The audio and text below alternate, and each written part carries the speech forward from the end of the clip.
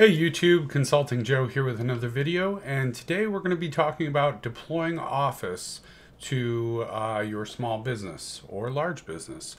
But this video is to discuss how to install Microsoft Office for a long-term service contract like this version, which is not the Office 365, and it's not a normal install process. So just to kind of walk through what is required, if you have a vendor that gives you a product key and that product key works on 1 or 5 different licenses, you have to install Office using this setup application here and a install command. So I've got mine set up to a network drive, but basically you would just access yours like this. So we would run the setup file application with the configure option, and then we would pass in our configuration XML file.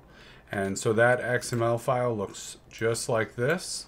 And then for more information on this, there is this Microsoft document here, which they've recently updated because it did not have a lot of this information. They recently put the sample XML back in here. This was not here for a good period of time, which left me very confused.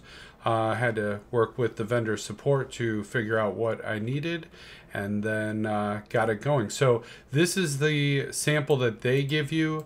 You put in your product license key. Let me see what I've got here. So what is really necessary is this.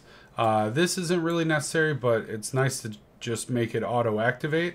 It appears you can add this line here to auto accept the agreement, which I didn't have, so my users had to just click accept. Not a big deal.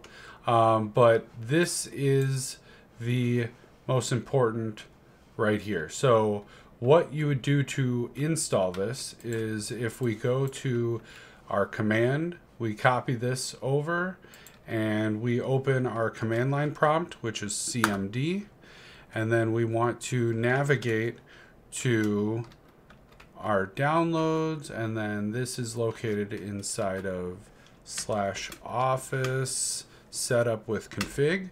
So if we see, we've got our 3 files here.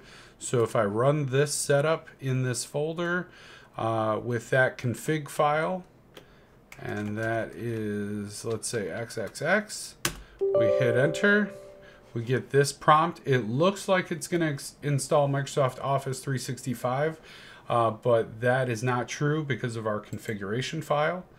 And I'm getting an error.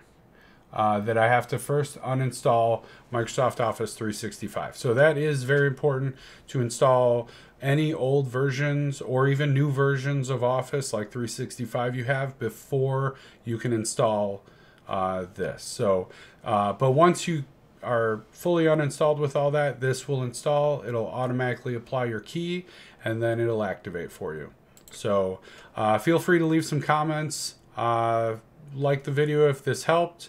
And if you'd like more videos on this in the future, or other cool things, please feel free to subscribe. So thanks for watching.